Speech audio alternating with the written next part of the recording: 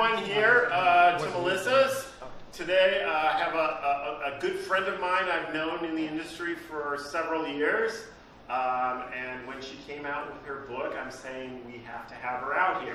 She's actually not here from LA. She's now transplanted from Scottsdale, Arizona, and now she's in Indianapolis. Yep. So, and this is her book. It's Clean Eating for Busy Families. This is the revised and expanded edition, which just came out like in March, right? So she's going to talk about it today later at the presentation. But I wanted to do a little intro, because we're coming up to the holiday season, and Michelle's not only a author and food writer, but she's also a TV personality that you'll see in Arizona on TV and then also in Indianapolis. So a lot of people are really confused because she keeps on popping up in Arizona because she'll fly out there to do the gigs because that's been her home for 15 years. And then she regularly does the local channels in Indianapolis. So take it away, Michelle. We'll be taking it away and introducing the menu for you guys today. Yes, well, I'm so excited to be here. Thank you all for making the trip. I know it takes a little while sometimes to get around this town, but I love coming to visit. So the menu that we have today, I wanted to have a nice, well, first of all, they're all favorites from my cookbook, but I also wanted to have some, depending on dietary preferences, some gluten-free, some vegan, some vegetarian, some really meaty protein-packed things as well. So there's a nice little smattering. But so the book, this is the revised and expanded copy. So these are, some of these are the newer recipes. There's over 120 recipes in the book. So this first one here, I just want to jump right into this. This is a 7-layer hummus dip. It has pesto and cucumbers. We're using the hummus is made with the Melissa's Produce chickpeas. So easy. These are just cryovac, ready to go. And the seedless lemons. So there's cucumbers and feta and all sorts of delicious things. Cucumbers from Melissa's. We have this is a lentil salad. This is vegan, so satisfying. The creaminess comes from the avocado. And these are made with the Melissa's Produce lentils, which I love those because, again, they're just so easy. You just crack open that bag and they're ready to go into your salads. There's also, it's not too spicy. It's just like a tiny little accent of spice in there, balanced out with a little lime vinaigrette. Then here we have my zoodles, zucchini noodles. And I'm going to actually show you how to make these today. How many of you have made zoodles before? A few of you? Half of you? Okay. So we'll talk a little bit more about that. Lift off the top. Oh, go ahead. Okay, can they see that? All right, there we go. You can see that a little. The zoodles actually, I added mint and red wine vinegar to these. I got that idea. I was in Sorrento, Italy a few years ago, and she added those. That's a combination I wouldn't normally think to use, is mint and red wine vinegar, and it was just amazing and so simple. And there's some olive oil and garlic in there as well. And then also my cauliflower mac and cheese. So of course, mac and cheese, I mean, that's my 10-year-old's favorite food on the planet. So I found a way to incorporate cauliflower into the cheese sauce. So there's some milk in there, there's cauliflower, that's the bulk of the sauce, but it just tastes yummy and delicious. So that's in there. Oh, and the Melissa's in there is the fresh turmeric root, which you can just grate it like ginger. You peel it. You could peel it with a spoon and then just grate it right in there. And then right here we have, I'm going to demo this. This is my chicken parmesan. You really have to see, well, you'll see it soon. But this is a one-pan recipe. I created this recipe when I was a private chef, and they hired me because I was an RD and a chef. And they love chicken parmesan. So this is, of course, a lighter version. Instead of a heavy breading, it's just like a nice little dusting. And actually, the one that we prepared today, is this with almond flour? Do we use almond flour? I think so. You can use whole wheat flour, rice flour, almond flour, so that it's gluten-free as well, and grain-free. There's so many different dietary preferences. I say, that's cool. Whatever you're following, I will find a way to cook for you. So I like to give the people what they want. And then I have some spinach on top and a little 2-ingredient tomato sauce and mozzarella cheese. And then over here we have, who doesn't love a sloppy Joe? So what's unique about this recipe is instead of, so this is a one-pan recipe as well, ready in 30 minutes. And that's a lot of my recipes in the book. I think everybody wants 30 minutes. I'm a chef. I want 30-minute recipes. I don't want to be in the kitchen all day. So this recipe here, instead of, you know, a mix of sloppy Joe, this is just totally from scratch. The sweetness comes naturally from dates. So there's no added sugar in this recipe. Dates give you that fiber, potassium, and they're just delicious. So they're minced very fine. You wouldn't even know they're in there. They just kind of blend in with the meat. And then there's some smoked paprika, some tomato paste, some broth, and then of course a pickle I think is the perfect topping for a sloppy Joe. So that's what we have there. And in those we have Melissa's onion and green pepper, bell pepper, and garlic. And then these, actually, Melissa's, somebody picked this from the Melissa's team. I was always thinking like produce, but these are a crowd pleaser. So it's like half cookie, half candy. So the bottom is like a graham cracker crust, and then the peanuts are caramelized, so they're crunchy there is real sugar. Desserts are one thing that I just say, put the real sugar in there and enjoy the dessert.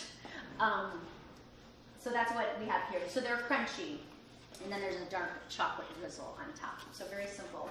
Simple and streamlined. I love it. Great. Thank you, Michelle. So Michelle, hey everyone. Welcome here to the Melissa's Kitchen.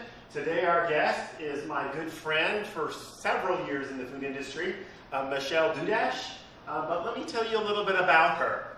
I hold her book, Clean Eating for Busy Families. It's a revised and expanded copy that just came out this year. It's a copy that you guys should all have.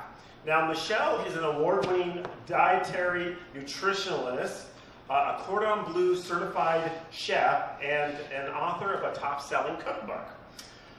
Through her company, Chef Dudash Nutrition, Michelle is a food and nutrition writer, recipe developer, TV personality, and national nutrition and culinary spokesperson, as well as her own and her she's also a web show host. Excuse me. She's a regular contributor to the popular 8-year running Dish with Dudash recipe column in the Arizona Republic, the Food Network's Healthy Eats, Men's Journal. Additionally, she has written for Today's Dietitian, Eating Well, Diabetic Living, Shape, Self, Parents. I can go on and on. She's appeared upon The Rachel Ray Show, The Doctors, The Chew, The List, Cheddar Business, ABC, LA. There's not a publication she hasn't worked with or for or contributed to.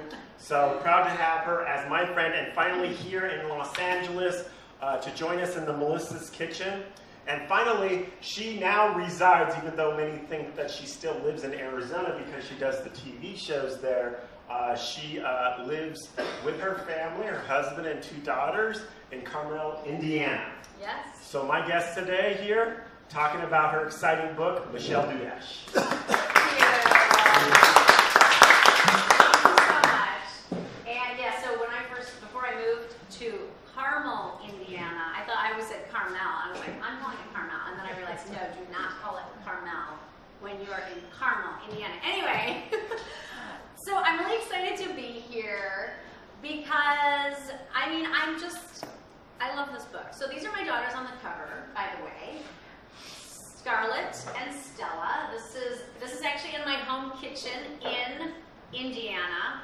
When you live in Indiana, you get there's wide open spaces in Indiana.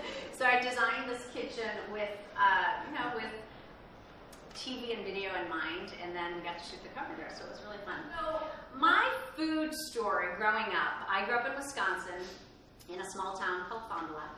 And I grew up, my grandmother had this huge garden, and I spent a lot of time growing up with my grandmother, actually. And that's where I learned how to make how to make pies when I was 8 years old. So it kind of started from there. We would pick the tomatoes, pick the cucumbers, pick the berries, and she taught me how to roll out pies around the age of 8. So that's where it all started.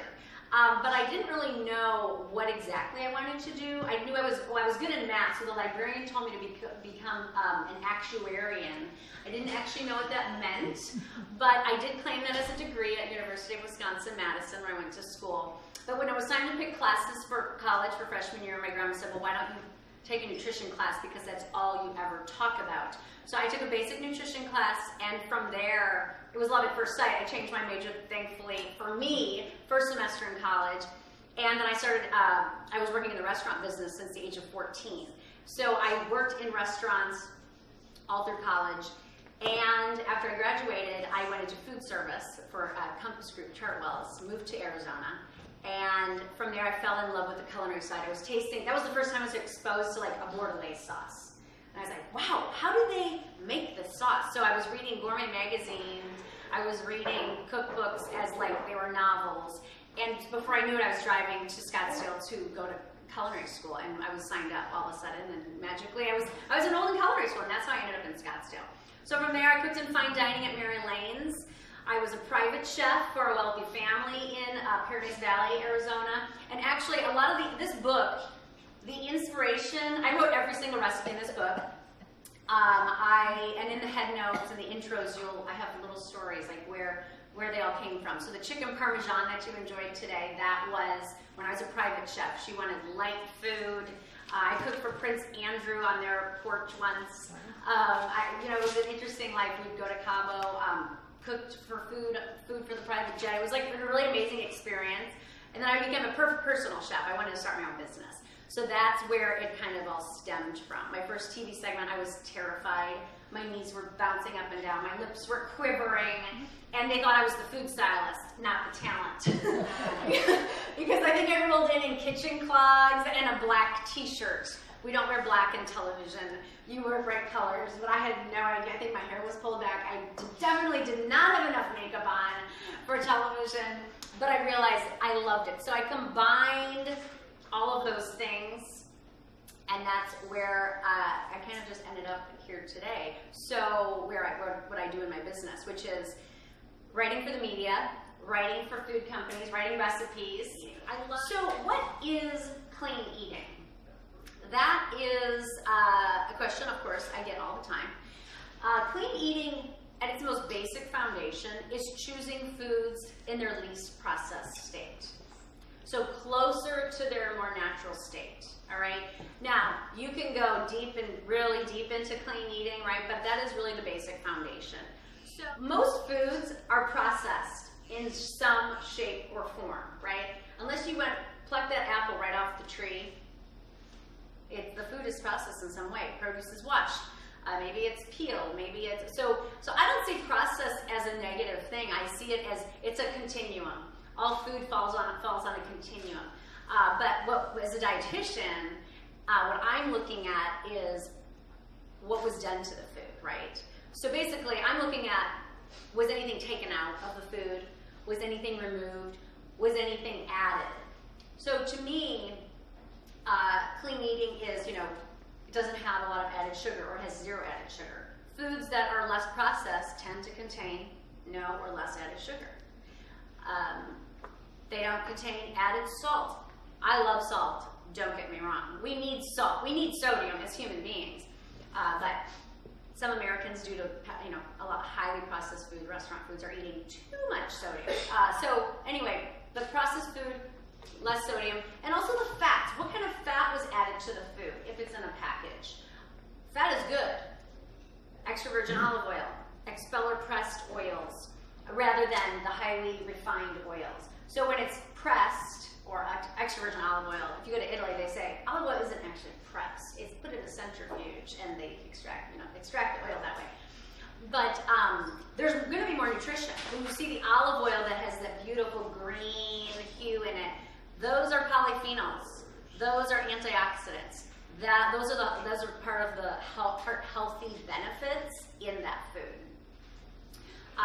And then, of course, there's things like fiber, whole grains. If it's highly processed, they take off the fiber. So those are things that I look at when I'm considering, is a food, clean.